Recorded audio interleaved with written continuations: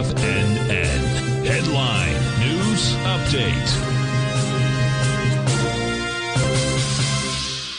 Welcome, folks. We have the Dow Industrials down 4, Nasdaq up 166, S&P's up 32. Gold contract down $1.40, traded at $2,358 an ounce. We have silver up 7 cents, $30.53 an ounce.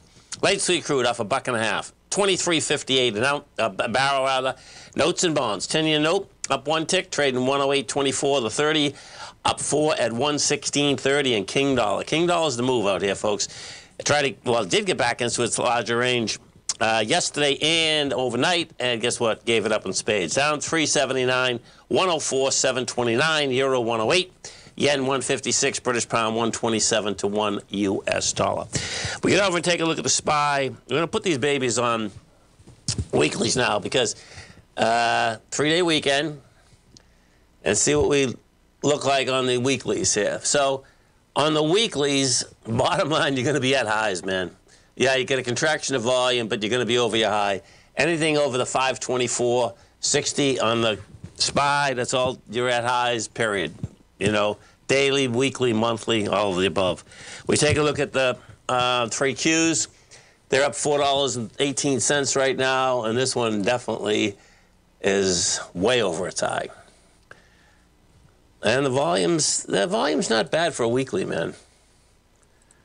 Well, let's see this for a second. 1 second. So, yeah, no, it actually is bad. 255. Yeah, it's real bad. 255 versus 134 right now. Last week was 169. So that's saying this thing's going to, you know, next week would be a good week, little pullback happening. Because now what you have from that pullback that we had 5 weeks ago, that's a high volume low, man. That's going to get hit. And what's going to give the market breathing room, though, here we go, is the good old U.S. dollar. Because we take a look at the dollar, and, you know, bottom line, we got to 105, 119, and then it failed.